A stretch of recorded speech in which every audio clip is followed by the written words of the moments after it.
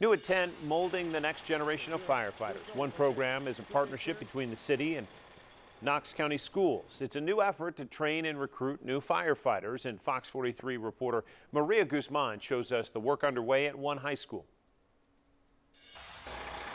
Gloves are on, helmet secured, and it's boots on the ground for these high school students. You have anything from tool technique, fire etiquette? Alex and Brian are juniors at Fulton High School. They're part of the school's fire management program, where they learn what it takes to become a firefighter. They don't come in here thinking you know everything, because there's a lot more that you could be taught. From extinguishing fires to ventilation and search and rescue techniques, students here get a real-life experience. And their teacher was a firefighter for more than 30 years.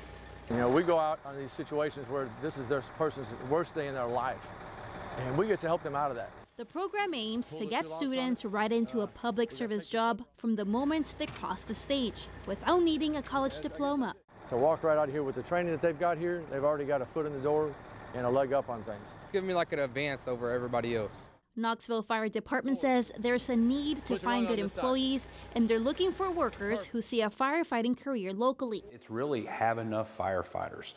We, just like everybody else in the country, have experienced employee shortages. The department says it's key to find future employees in programs like these. It's not cheap to develop a firefighter, to hire, outfit, and teach a firefighter. It's very expensive.